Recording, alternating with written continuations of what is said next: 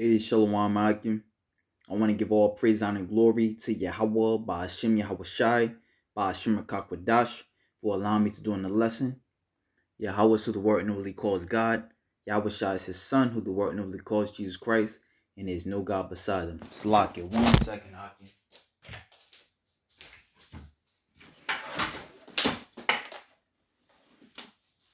Gotta throw the garment on. Please forgive me. Alright. Shalom Akim. Once again, I'm here with another lesson through the Spirit. Once again, I want to say all praise, honor, and glory to Yahweh, Ba'ashem Yahweh Shai, Ba'ashem Rakakwadash, for allowing me to do another lesson. Yahweh is who the word inwardly calls God. Yahweh Shai is his son, who the word inwardly calls Jesus Christ, and there's no God beside them. I want to give double honors to the apostles and the elders of Great Millstone for being faithful witnesses to the Holy Spirit, and shalom to the elect, whom the Most High have given ears to hear. And the title of this lesson is going to be referenced around the book of Psalms chapter 2 verse 11. It says, serve the Lord, which when you say Lord in all caps, that's Yahweh, with fear, and rejoice with trembling. Main point, serve the Lord with fear and rejoice with trembling. And it came by way of my job.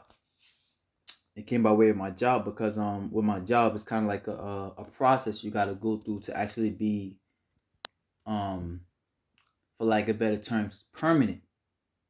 You know, you have to go through a 5-month course. And if you pass this course, then you kind of, you know what I'm saying, you basically, it's kind of like a tryout. If you pass this tryout, then they can trust you. But there's certain particular tests, which they call it practicals, which these practicals incorporate tests. I mean, these practicals incorporate what you have learned throughout the course of that session, right? So if you learn this particular topic in this session, let's say you learn this particular topic for 3 weeks, on the 4th week, you'll get a practical to solidify or to see what you've been practicing on, right? And depending on who you are, you know, which a lot of guys and that I'm in class with, they see, really depending on who you are, shows what kind of favoritism you get. You know, now, yeah, you could say it's fucked up, this, that, and the third. However, that's how this life is. Some people receive more favor than others. And, you know, you are always nervous until you finish the test. You're always nervous until you finish the test.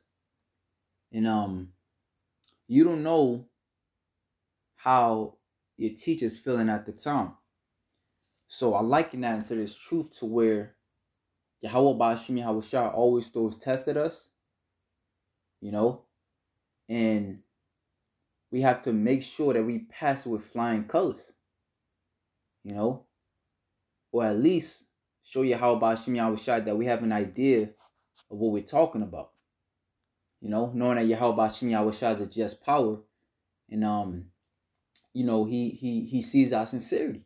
He sees our sincerity. Now, again, the scriptures say, serve the Lord with fear and rejoice with trembling. Right? We serve Yahweh Ba'ashem Yahweh Shai with fear, knowing that, you know, not really knowing, or what's the scriptures say, how his ways are higher than our ways. You know, not really knowing his thoughts on the matter or how he's feeling at that particular moment. You know?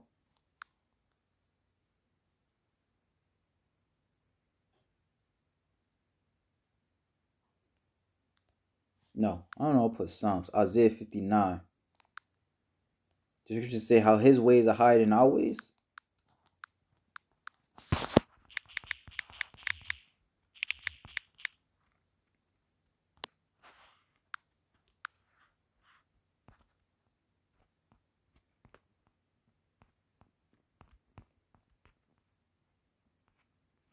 Bear with me, Akim. This is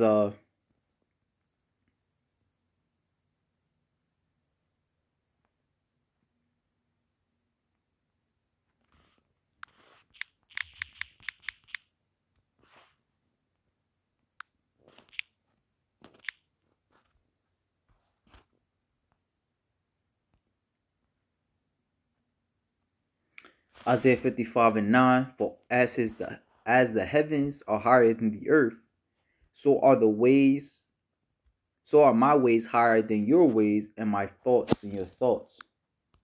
Because you could be thinking one thing on the test, meanwhile the test come, and the instructor tests you on something way more deeper than your thought plane. Meanwhile, your knowledge is less than what the instructor teaches. So even though you think you might know something, you don't really know nothing. The scriptures also say, if a man thinketh he stand, let him take heed lest he fall. Because we really don't know nothing, man. That's another thing, brothers that give views and accolades and likes, you really can't take that to heart, man, because it's more about what Yahweh Ba'ashim Yahweh Shai sees you as. And you may pass this test and fail the next one. Or he may just be feeling some type of way at this point in time and want to get rid of you, want to cast you out of his sight, because you pissing him off. That's why the scriptures say, serve the Lord with fear and rejoice with trembling. Another thing I got from this class is that, you don't really know how serious it is until after your first test. What's the scriptures say? When you come to serve the Lord, prepare thyself for temptation. And just to be quite honest, you can't really understand His truth unless you're in it. Let the scriptures say, before we come to the truth, we got to count the cost. Which is why, it's actually through wisdom. And when you think about it, mercy through Yahweh Ba'ashim Yahweh Shai, that He doesn't allow certain guys or a lot of guys into this truth for their benefit. Because you got to really clean up your act, clean up your ways, learn of what the Lord requires before you get into this thing. So you can be prepared when that first test, that second test comes. Which after that first test, that's actually like a wake-up call.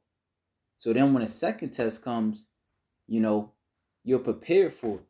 Or you're more prepared for it. Because you don't know how the Lord's going to come, but we're more prepared for it. Hey, the scriptures say that Yahweh Ba'ashim Yahweh Shai is going to come as a thief in the night. So we got to be prepared for these tests. But this is the book of Sirach, chapter 8. Which Lord willing, this is making sense. Especially for you new brothers. And even for some of the older brothers, myself. I'm not an older brother, but I'm just saying, like, it's just something I think of, like, how we really got to rejoice with trembling, because it is you might pass that test, but now you better know that the next test is going to be harder, because it's going to be the last test, with more strain on it. It's like, I don't expect you to know as much on the first day as I do the fourth month. I don't expect you to know as much on the first day as I do the 10th day, or as I do the 30th day. So this is the book of Sirach 8.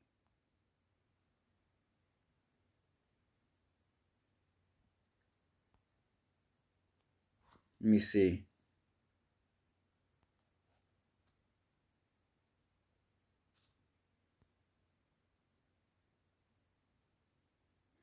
Well, I was actually thinking of, what's that scripture?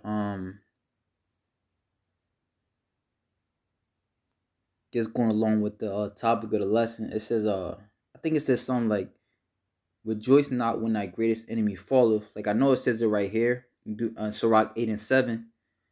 But it says, this one says, rejoice not over thy greatest enemy being dead, but remember that we all die. And it was it was another one that's kind of saying the same thing, but it basically saying, like, you could be in that, you could be in that predicament.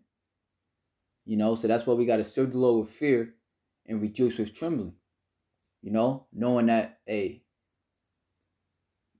let's say, for example, you might do something that another brother did and he got away with it, but you won't. So that's why we gotta rejoice with trembling, man, and walk on eggshells, and constantly ask for forgiveness. Salakna ya wako kata'ayim before we pray. And do the things that's pleasing unto the Lord.